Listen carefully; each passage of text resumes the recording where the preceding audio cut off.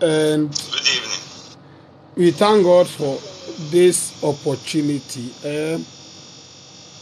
and that powerful opening prayer. I felt we were having an all night. Hey. Because I am not so good in praying for long. I say small, I am done. But our brother did so great. I think almost 10, 15, 20 minutes we were praying. And that was interesting. We want to look at the basics of prayer. The basics, the very basics. And I'm very sure the Lord will help us to understand. As I mentioned on the platform, I don't want to be a lecturer giving us lectures at this moment. But I want to be a facilitator, helping all of us to grow in understanding and grace as we understand the will of God and the plans of the Lord. As we meet on the first day of our encounter, a question that comes to my mind is, when did prayer start?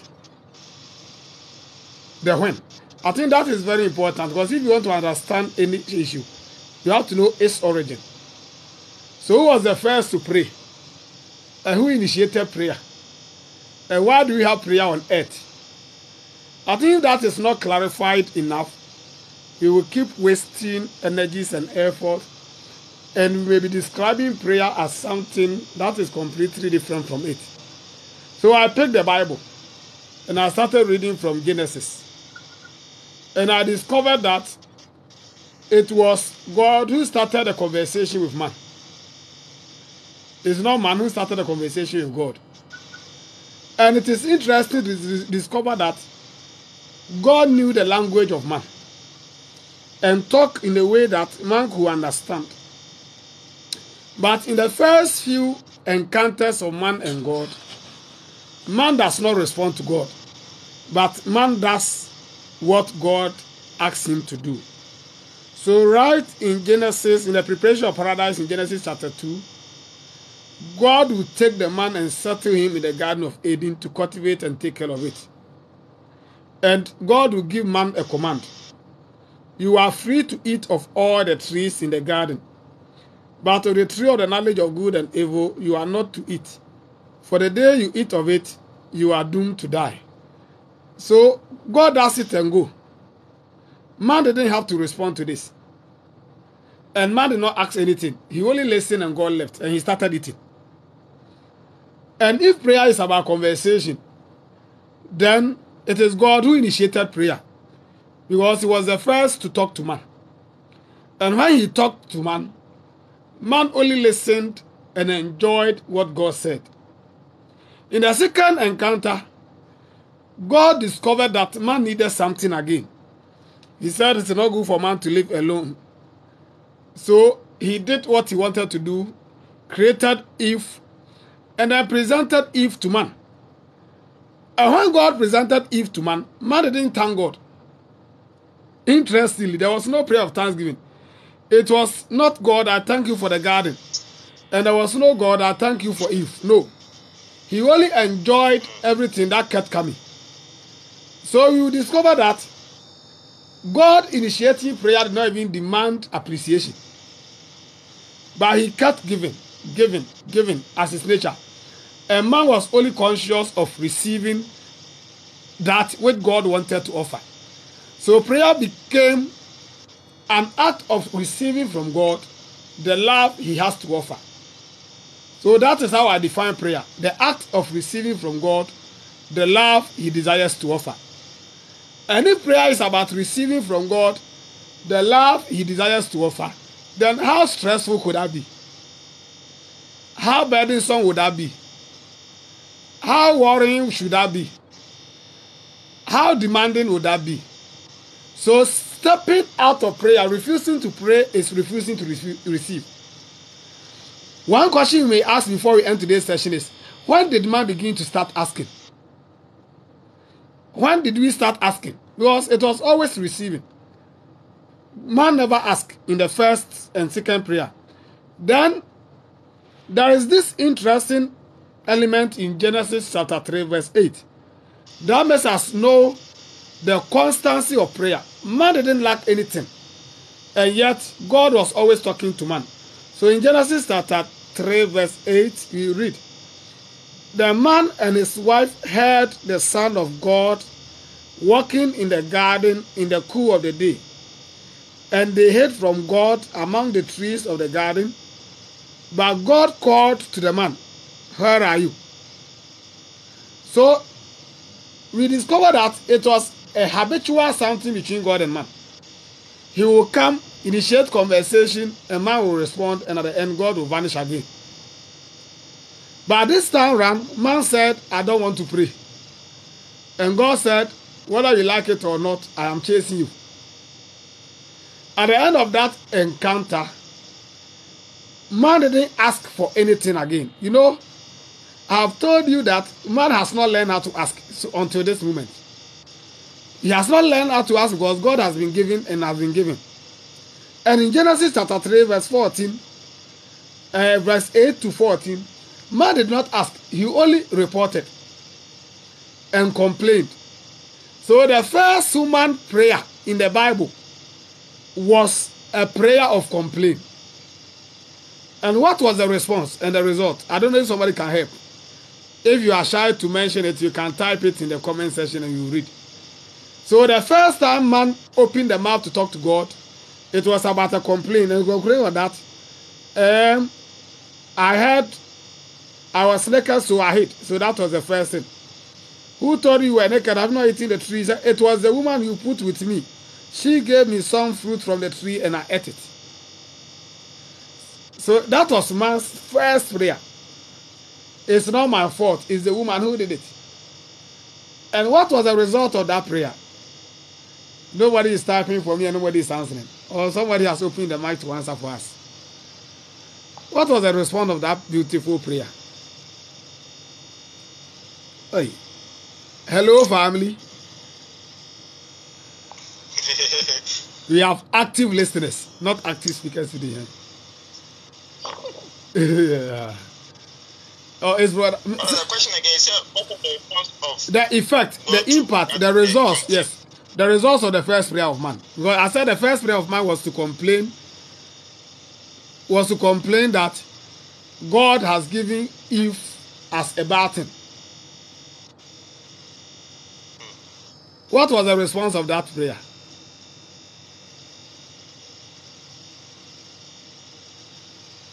Question anybody, Anna? Was it the punishment that followed? Are you answering or asking? I think it's the punishment that followed. Okay. So Brother Kondo thinks it was a punishment. What do you also think? But that's the first prayer in the Bible. It's the very first time we encounter prayer in the Bible. And I'm very sure many of you didn't know that is where prayer started. And that is why the confusion is setting in on the group. So at the end, God did not take the Eve he gave to Adam. Eve has been seen by Adam as a burden, a source of problem, and the cause of his downfall. You remember I mentioned the fact that when God gave Eve to Adam, there was no appreciation. Man didn't express thanksgiving. And the first time he talks about the gift to God is to complain that the gift is not perfect. And God responded by saying, whether the gift is perfect or not, it is your gift. You have to learn how to live with the gift. And I am very sure that Adam will learn how to live with the gift. And that is why it will be the last time, the first and the last time, Adam will talk evil about Eve. And you know that right after that encounter in the reception of punishment, the man called her Eve because she was the mother of all those who live. And the name Eve, Hawa, just means to live. Because to live in Hebrew means hava or hawa. So have you seen what Adam is beginning to do? He begins to appreciate God's gift by giving it a good name. So we have not even explained what prayer is. But what I want us to understand straight up from the beginning is that if you don't appreciate the gifts of God, you will begin to ask for them. So those who learn to appreciate never request. I'm repeating that. Those who are deeply inclined to prayer of worship and appreciation, and they thank God and value the gifts God gives them, are never sent to the level where they begin to plead for things. So, Konda, remember I once told you that I found it so difficult to do intercession. If I'm praying for people, I'm not worried, but I find it difficult to ask things for myself. Because I don't know what to ask.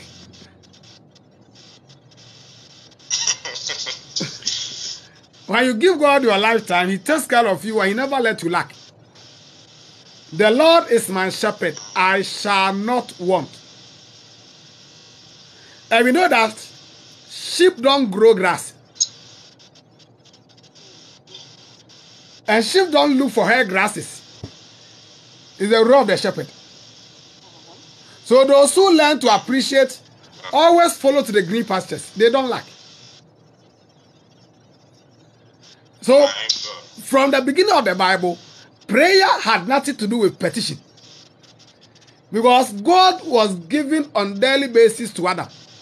Adam was not appreciating it.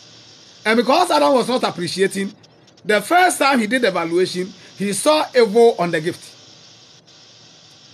Then right at the punishment, Adam started seeing goodness in the gift. And when Adam saw goodness in the gift, he got Cain and Abel, extra goodness. He will get Seth, another goodness. And isn't it strange that when even Cain will kill Abel, Adam will not complain? Or you have not realized that after the death of Cain, Adam didn't complain. And Eve did not complain. So he complained once and discovered that an attitude of complaint makes you forfeit the goodness you have. After complaining about just Eve, he lost the garden. So he didn't know what to happen if he complains a second time. What will I lose again? So some of us should begin to look at our lifestyles. If it looks as if you are losing everything, you are losing your business, you are losing everything you do, you are losing your husband, your wife, you are losing your peace, you are losing your happiness, you are losing anything possible you know, check your complaints. Maybe I may not be a right theologian, but permit me to say that complaining is a demonic act of distraction. To complain and lament is to destroy what you are possessing. And we should be cautious of that as believers, so that we don't lose the precious gifts God intends to give us. Amen. Amen. Are we in the house? Yes, please. And are we talking about prayer? Or it doesn't sound like prayer yet? Sounds like prayer. Prayer for gathering. So that is it. Do you remember that Abraham never complained about his state of life until God started provoking him? And if when God provoked him, he didn't complain. He only requested, he asked questions. How possible is it? How possible is it? So, looking at this, you discover that prayer of petition is not the first form of prayer in the Bible. And you remember Cain and Abel, they went to offer thanksgiving. And there is a mystery here. Let me try to explain. Cain was the firstborn. He offered thanksgiving and it was not proper. Why? He had never seen Adam and Eve offering thanksgiving. So when he tried, he failed. No, as a firstborn, he couldn't imitate the younger boy and the culture way of praying. And interestingly, when we read the story of Cain and Abel, I pray the Lord will reveal a lot of things to us today. He says, time passed, and Cain brought some of the products of the soil as an offering for Yahweh. While Abel, for his part, brought the firstborn of his flock and some of their facts as well. So who initiated thanksgiving? The elderly son. Did God ask them? No. Was it acceptable? The Bible didn't say no. God accepted it, but was not pleased. And I think the two of them are not the same. I can accept your gift and not like it. So every thanksgiving is acceptable, but not all thanksgiving are pleasant.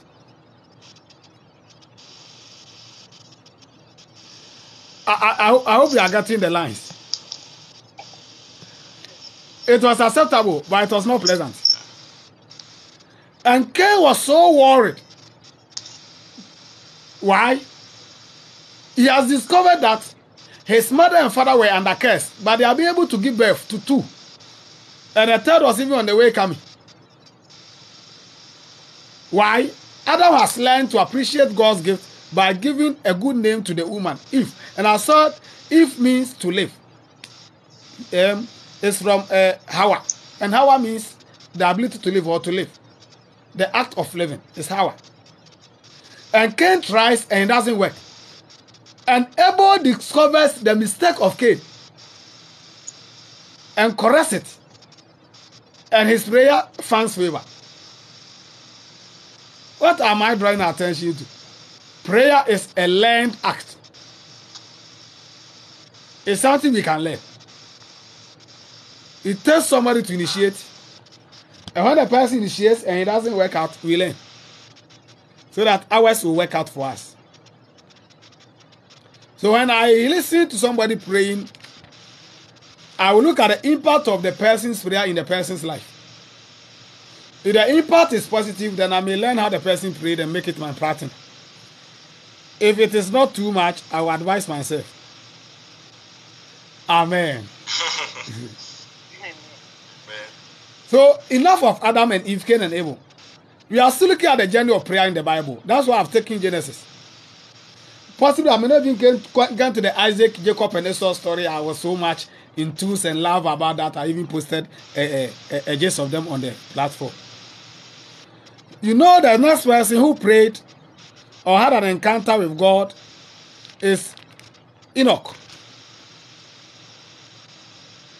And I hope you know the story of Enoch. I think he has just one sentence. Enoch was 65 years old and he fathered Methuselah. Enoch walked with God. How? We are not told. After the birth of Methuselah, Enoch lived for 300 years and he fathered sons and daughters. Enoch lived for 365 years. Enoch walked with God, then was no more because God took him. And Enoch is, from a commentary I read, is distinguished from the other patriarchs in several ways. His life is shorter, but his years number those of the days in the solar year. I hope you have checked that. Or I should go back and read Enoch for you to get it. Genesis chapter 5. Yes, please. Pick your Bibles. Genesis chapter 5, verse 22. Check. Somebody should read for us. How many years was Enoch before he died? Check straight away and read it loud. Genesis 5, verse 22. I don't think I'm the only one with Bible on the platform. Genesis 5:22. Yes. Enoch walked with God after the birth of Methuselah 300 years and had other sons and daughters. Good. Move. Good. Thus all the days of Enoch were 365 years. Check. How many days do you have in a year?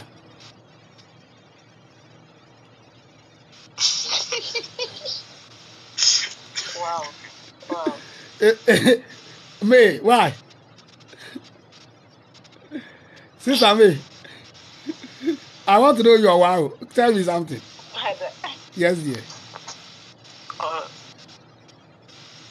Whether you proceed, please. You said? Please proceed. So you discover that Enoch walked with God. And he's anyway, if you check all the patriarchs from Genesis chapter 1 to chapter 12, he is the shortest lived one. He is the one who didn't live for long. But his life, yes, he's the youngest among all the patriarchs. But his life is so remarkable that his years becomes our solar year. That tells you the solar year is too short. So if you want to work with God, it should not be too difficult. And when you work with God, people will no more recognize where you are. And transporting the Enoch story to us, I have told you that prayer, properly said, is valuing and appreciating what God brings. And I told you, when you learn to appreciate what God brings, you will never ask for anything. And with the life of Enoch, we discover that when we begin to appreciate what God brings and begins to thank God for all that He brings, we will discover that life is too short but very enjoyable. So people are enduring the year, but you'll be enjoying it. You should be enjoying life, not enduring life. So Enoch creates another Eden. Because the word Eden means the presence of God. So outside the Eden Adam and Eve lost, Enoch enjoyed another Eden. And that is why Enoch was offered eternity. So man was banned from entering the Garden of Eden. But Enoch entered it because he walked with God. In a sense, when you begin to pray, physical life is no relevant. But your life never ends. Is it another something worth repeating? Enoch has no end of life. Enoch has no end of life. But in the cursed environment, he had a very short time. You remember God said, I have cursed the earth in Genesis chapter 3. So the more you lived, the more you endured the curse. So in a sense, shorter life was an exit from the curse. This Old Testament, when we come to New Testament, there will be something different about death. Because when I begin to talk at this and you are not careful, you start laughing death. So Enoch, Enoch didn't live much on the cursed environment. And the longer years he lived in the cursed environment was 365 days. A year, 365 years. Corresponding to our days in the solar calendar. So he attained a perfect age, walking with the Lord. Hallelujah. Amen. And I hope you know that the second person who walks with the Lord. I'm talking about prayer, but you are looking at this so that you will take prayer very seriously. Do you remember the second person who the Bible gives a testimony as walking with God? You don't remember? Let's read Genesis 6:9. Let's read Genesis 6:9. If you open, you can read. Genesis chapter 6, verse 9.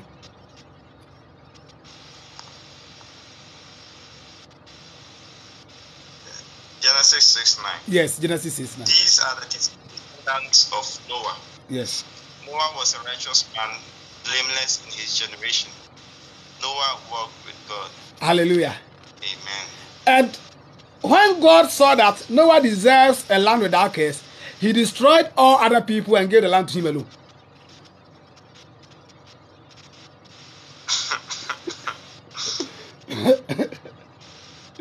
For Enoch, God took Enoch away and left the land to those who were enduring curse. For Noah, God destroyed all the others who were enduring the curse and left Noah alone to enjoy a proper land. So from Noah, we are no more on the cursed land.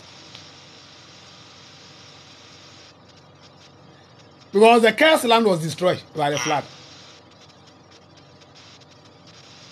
But are you conscious that the land you are living in is not a cursed land but a blessed land?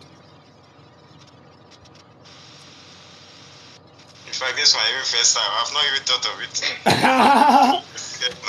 Yeah. Because I hope you remember the story of Noah, the end of the story of Noah.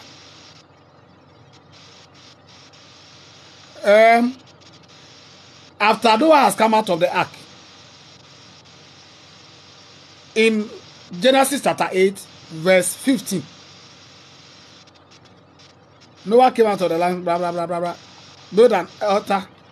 Verse 20, he will build an altar. 21, start reading from 21. You compare it to Genesis chapter 4, the sacrifice of Abel. Genesis 8, verse 21. Genesis 8, 21. Okay. Mm-hmm. Genesis 8, Genesis 21. 8, verse 21. Yes. When the Lord smelled the pleasing odor, the Lord said in his heart, So I will never again the ground I will never again, because of him. I will never again do what? Yes. Curse the Tear earth. it down.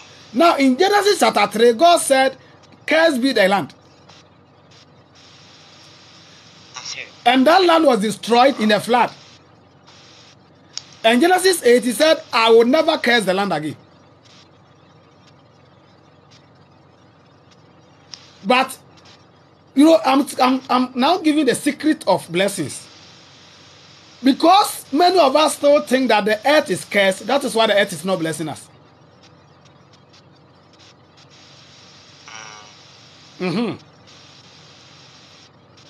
Because I'm very sure 99% of us on the platform has always believed that we are on a cursed environment. When you see a kind of, you can say. You said what? What's what carry on? I never saw. It's interesting. Yes, you have been you Genesis one, and you've been reading Genesis one. Then he said, I will never curse the land. Continue a little. There's more blessings. Continue a little. I will never again curse the I will never again curse the land because of humankind. because of human beings. For the inclination of the human heart is evil from youth. Good. Nor will I ever again destroy every living creature as I've done. Good. As long as the earth endures, Good.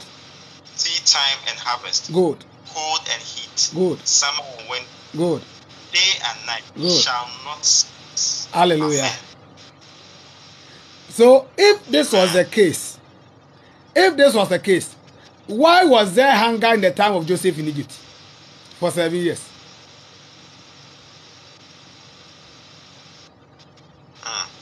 So God no more curses the land, but we can curse it.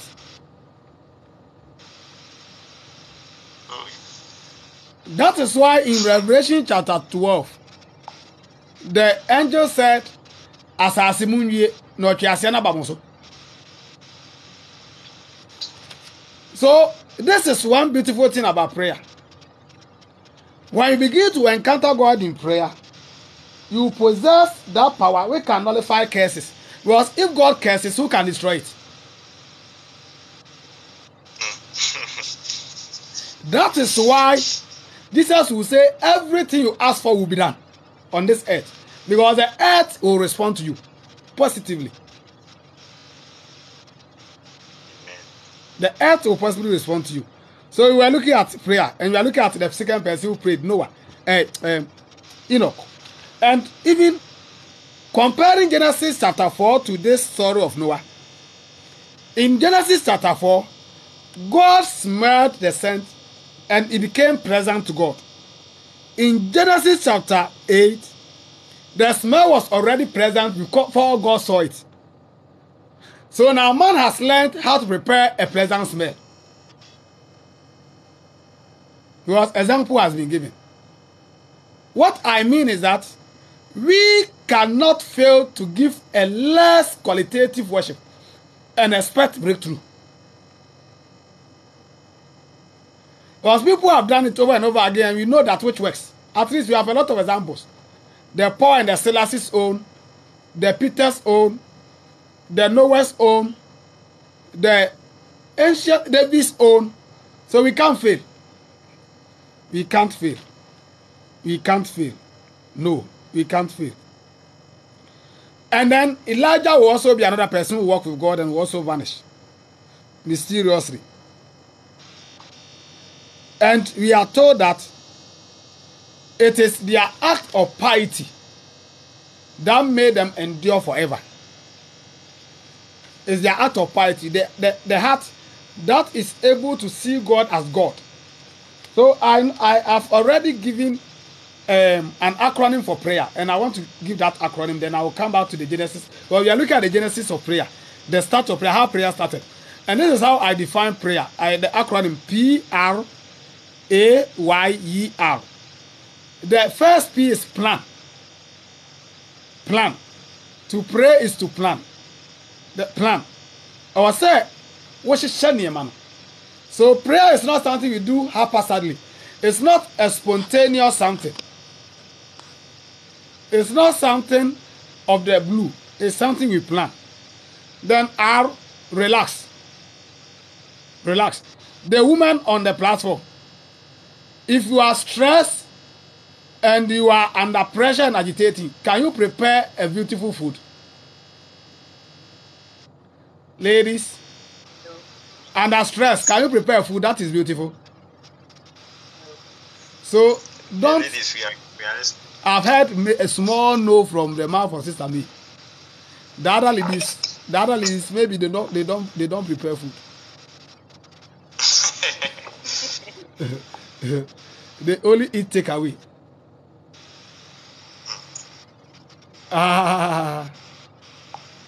They only eat takeaway. So that is it. So you need to relax.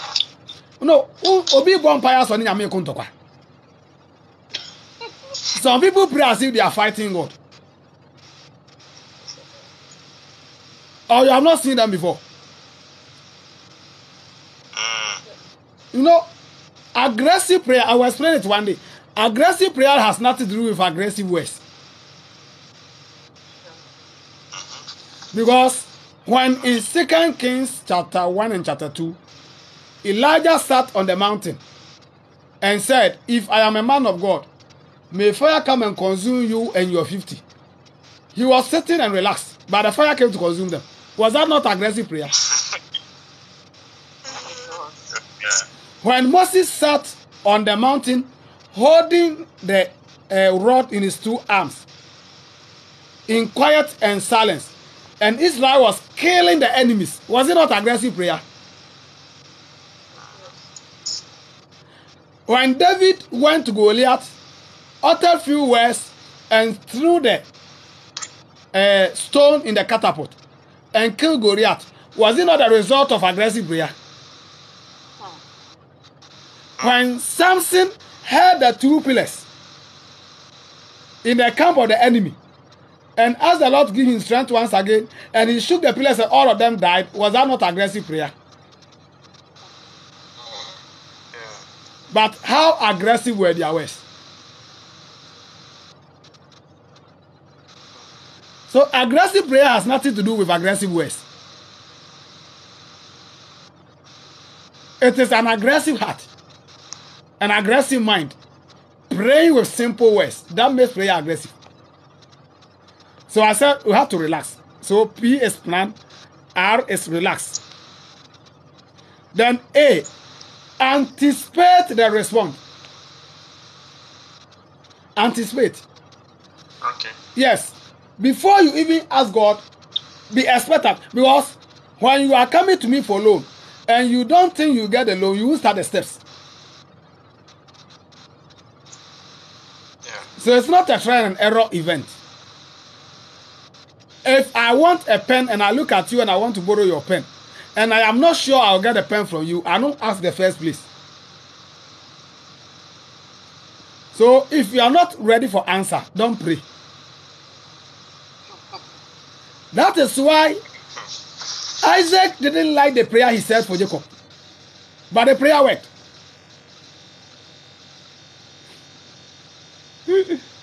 Or you don't remember?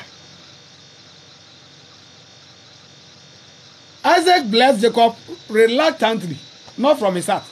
Because he meant the prayer for Esau. But the prayer worked. Because a planned and relaxed man anticipated that what I am uttering will happen. It was uttered on the wrong person. But the results came. Amen. I hope I'm not destroying your prayer habit. I want us to pray proper.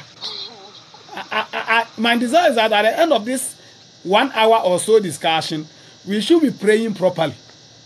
Oh, we should be praying properly. Praying properly. Because you have been praying anyhow. So we have to anticipate the response. Why? Yield to the one you are requesting from. When I ask you for money, and you enter your room, and I'm not patient enough to wait for your return, then I'm not ready for the money. True of us.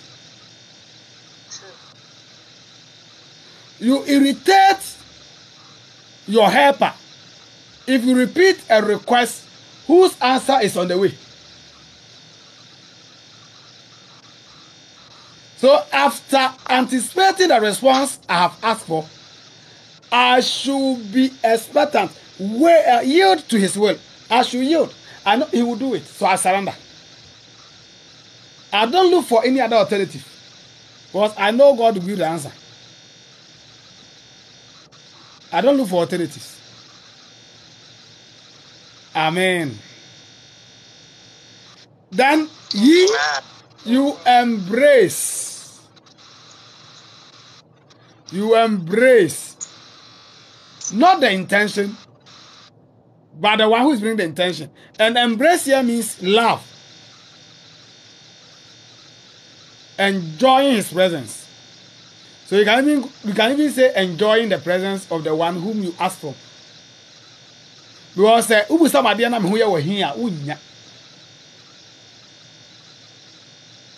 don't know how to say that in English.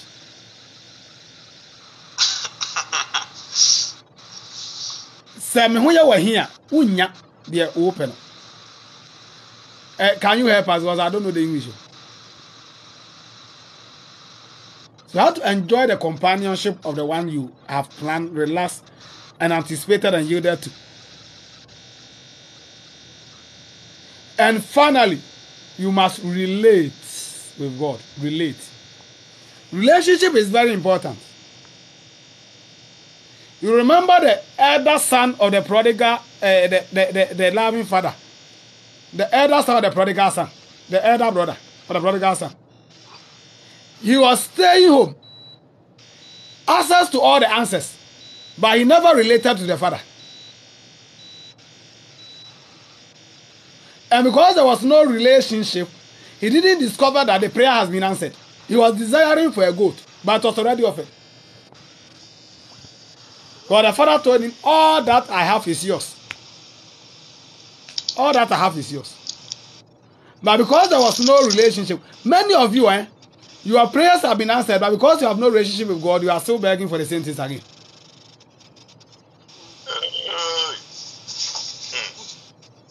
The prayers were answered 5 years ago. Obiawa riao nyame etwa esta se o twa nyankopo drum na nyankopo de twa wedding pictures no.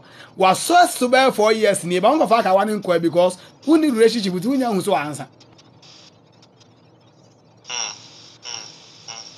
unless you learn to relate, you won't discover the answer. Because when you are actually relating with God, He always comes with another gift. And He will be bringing the things, it will get to a time you'll be like, hey, how am I putting them? It is receiving without end. For those who relate, prayer is a reception without end, an unending accumulation of divine graces. So this is why I want to pinch our discussion to today. At least I plan to begin exposing the origins of prayer, and I plan to talk about prayer as a plan, a realization, an anticipation, yielding, enjoying or embracing, and then relating with God. And when that is properly done, you won't be begging for things. You'll be begging for time to spend more time with Him. And if there was no revelation, at least you discover that if you walk with God, life becomes easy. And what God does is that He either takes the cursed people away from your life, or you take you away from the curse. So in the case of Enoch, He took him away from the cursed environment. In the case of Noah, He will take away all the cursed people and give him a well-prepared environment. And that is what prayer does. May God bless us as we enter into the moment of questions. Amen. Amen. So we are running away from TikTok. Those on TikTok, I am running away. Stay blessed. Zoom, question time.